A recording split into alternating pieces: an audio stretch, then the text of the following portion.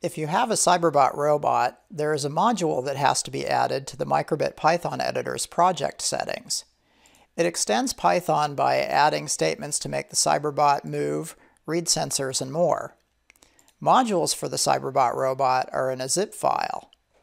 They're available from this page, www.parallax.com/package/cyberbot-library-python. At this page, just click the Download button to get a .zip archive that contains all the modules in the cyberbot library. The file should be in your Downloads folder, and to find it, click your browser's Downloads button, point at the cyberbot MicroPython file, and then click the Show in Folder icon that appears. Your computer should open your operating system's file browser and show you the file, which is typically going to be in the Downloads folder. After this example with Files Explorer in Windows, we'll look at how it works in Mac and Chromebook too. In Windows, right-click the cyberbot MicroPython archive and select Extract All. Then follow the prompts. It'll show you the folder it extracted in a new Files Explorer window. Closing that, you'll see the folder it created in the Downloads folder. Open it, and you can navigate to the subfolder that contains the cyberbot module you'll be adding to the project. If you have a Mac, the cyberbot MicroPython archive should be in Finder's Downloads folder, and double-clicking the file should extract it by default.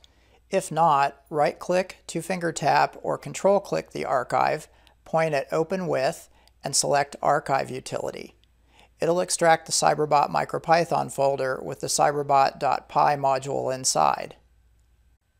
If you have a Chromebook, the cyberbot MicroPython archive should be in the Files Apps Downloads folder. Right-click and select Extract All, and the cyberbot MicroPython folder will appear.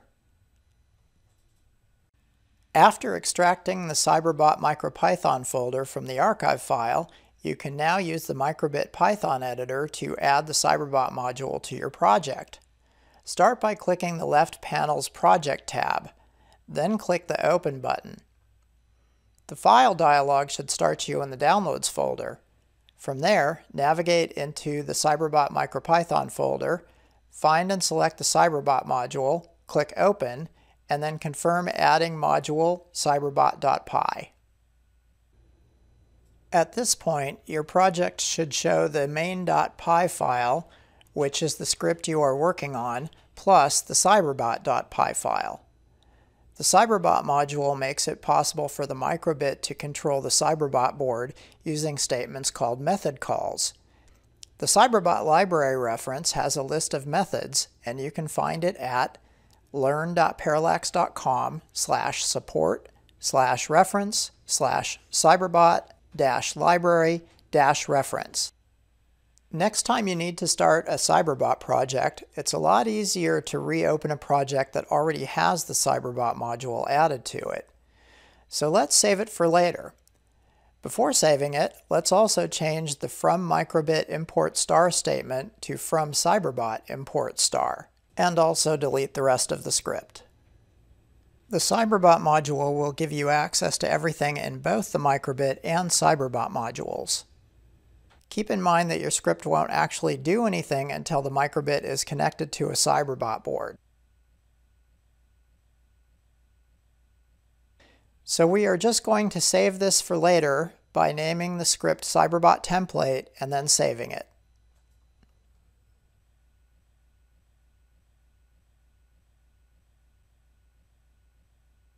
Now that this template script is saved, you can continue coding with just the microbit by opening a blank project.